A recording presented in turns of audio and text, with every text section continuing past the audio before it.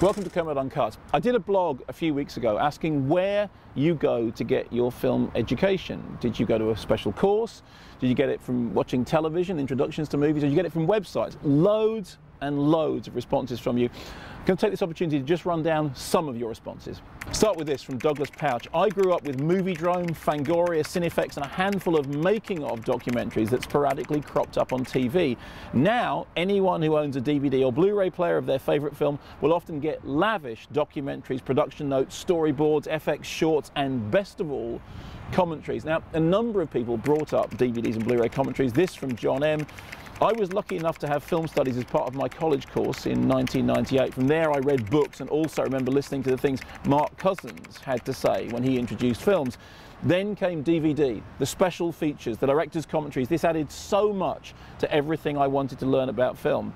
Now, in the days of streaming services such as Netflix and Amazon, we've lost that enrichment that DVD gave us. A similar point is made by Sean J. These days I get most of my info from reading books or from DVD and Blu-ray commentaries, intros or extras. I also frequent websites like Senses of Cinema, Midnight Eye or No Film School. There are some really good video essayists about too. I think my favourite would be Every Frame a Painting on Vimeo. That was a name that came up several times. This from I'm an FBI Agent. Also a huge shout out to the brilliant YouTube channel Every Frame a Painting. One of the main themes of my blog was how much we all miss Moviedrome, how important it was to so many people. And many of you posted about this. This from Babyface Michael. I grew up with Moviedrome, as many did.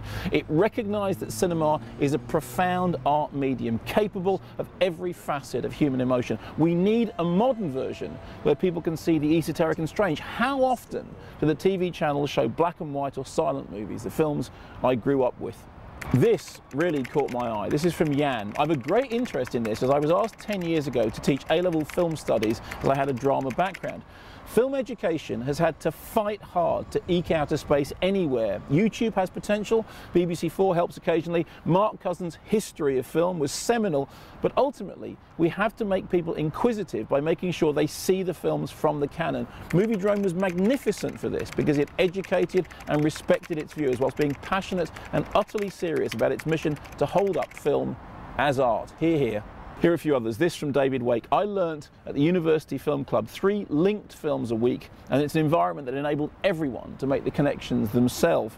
This from LMDH26, not easy to pronounce, but an interesting point. Currently, the on-demand film streaming website Mubi is my favourite way of discovering unusual cult, classic and experimental films. Since becoming a member, I've discovered a variety of wonderful films that I had previously never heard of or come across.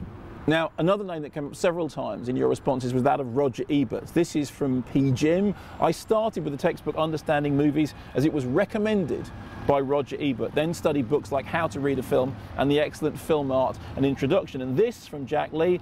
I'm a big fan of Roger Ebert. For me, he's the key to understanding anything in a film you're unsure about. Extremely readable when it comes to a film's meaning and confusing plot lines. I actually took film studies for my GCSEs and yesterday found out that I'd received an A star, helped by my teacher who I had for the first year. We had to write a few reviews of films of our choice and I often used Roger Ebert's style. Congratulations. Just a few to finish off. This from Palax. I have actually just completed the NFTS Explore filmmaking course on FutureLearn, which I spoke about on the blog. I've had a rabid interest in film for a while now, but I didn't really have a good grasp on the more technical side, how films are conceived, made, financed, and the FutureLearn course is a great introduction to that kind of thing. Palax also flags up sight and sound as being important, as did many of you. This, for example, from Simon Gray. It has the best range of articles with great depth and the best writing which I've come across in any magazine concerning popular culture.